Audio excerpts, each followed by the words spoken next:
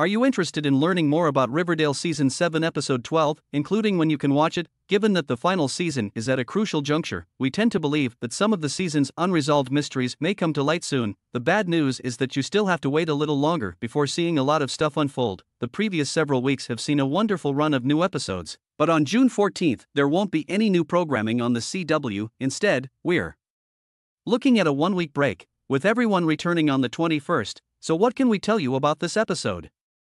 Well, the title here is After the Fall. Let's look at the episode synopsis. Archie and Reggie lean on each other as they prepare for their big basketball game against Stonewall Prep. Meanwhile, as they deal with ongoing issues with their parents, Betty and Veronica decide to throw a slumber party with Kevin and Clay. Does it feel clear to anyone else that this synopsis may be hiding something?